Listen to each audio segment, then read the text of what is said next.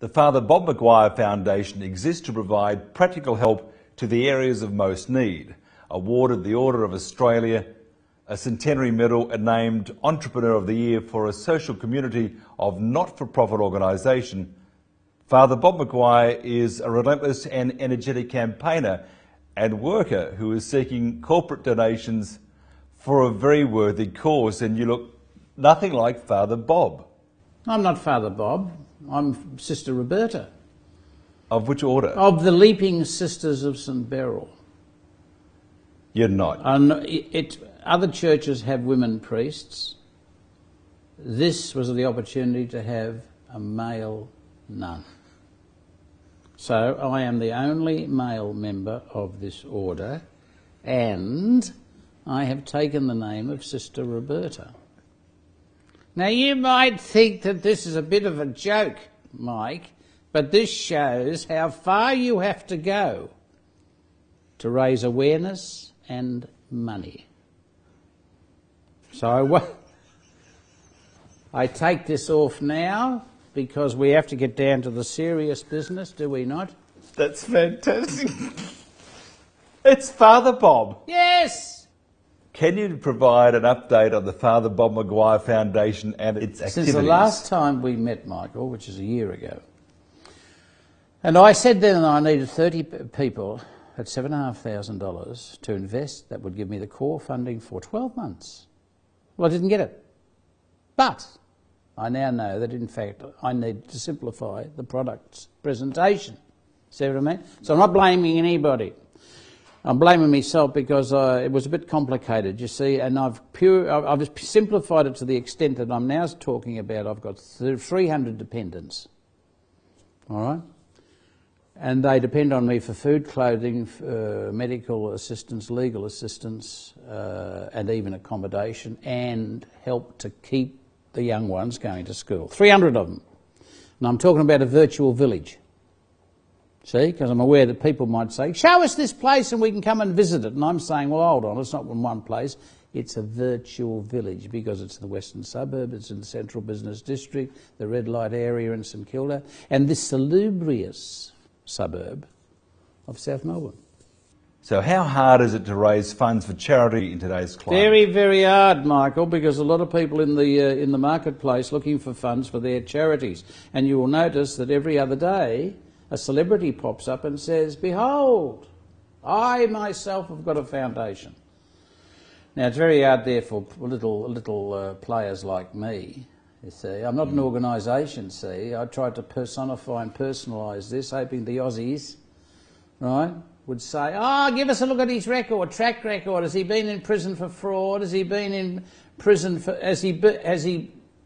what's his reputation? So I'm saying I've got 74 years of fairly steady record in working for people and get nothing out of it for myself. So I don't like this business, see, sitting around talking and laughing and all that on the screen, because have a look at me. My face is my fortune, Michael, and that's why I'm broke. See what I mean? But there's somebody out there must love you. Oh, well, there's a few people who've kept me going, for God's sake, over all these years. I can't rely on them all the time. It's unfair. So I'm trying to find a new batch of investors. And that's why I try to make this thing as simple as possible, because all of you boys and girls out there in the business world are so busy, and rightfully so, that you haven't got that much time to wade through sheaves of literature about a project.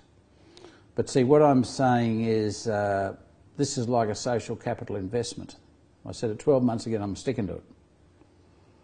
And when you invest in these projects, I promise you that the return will be beyond your wildest dreams, Michael, because we will divert young people away from a possible or a life of possible chaos into a probable life of meaningful employment. And that's by sending them to school. And thank God for Honda Foundation, which gave us 10,000 quid this year to keep kids at school. And thanks to Parade College Bundoora, which did a walkathon, which gives us $10,000 to keep kids at school. So there's a couple of good punters. You provide support to people on an ongoing basis. So do you think many people leave the giving to those already giving? Of course you do. Of course you do. That's the way of the world. You say to yourself, well, look at these names of those 100 richest men and women, and they're all down in the column as having been philanthropically involved, and they've done this and they've done that and they've done the other, which is terrific. But then you see, that's human nature, is to leave it to the big boys. But I'm saying, be that as it may, the big organisations have got their claws into the big boys. You see? But what does Sister Roberta have that Father Bob Sister Maguire hasn't? Roberta is a woman. See? So you expect her to speak from her heart. All right? Father Bob is a bloke. Now, don't get too far into this. You expect him to speak not from his heart, but from his head. You see what I mean? Now, people need to... This proposition has got to be put from the heart, you see, I believe. The stats everywhere, well, look, every day they churn out more stats that say we're all going down the gurgler because we're too filthy rich and we don't eat the right food and we shouldn't be smoking or drinking or... You see what I mean? Now, that's the stats from the head.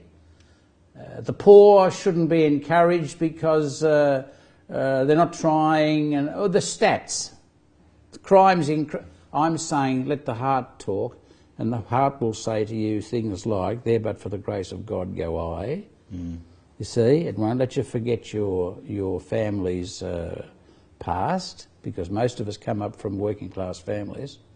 See what I mean? That the heart will remind you of that. So Father Bob Maguire Foundation, in fact, needs to speak from the heart, and I suggest that a woman would be far better at that than I am. And I'm 74 and fat and bald.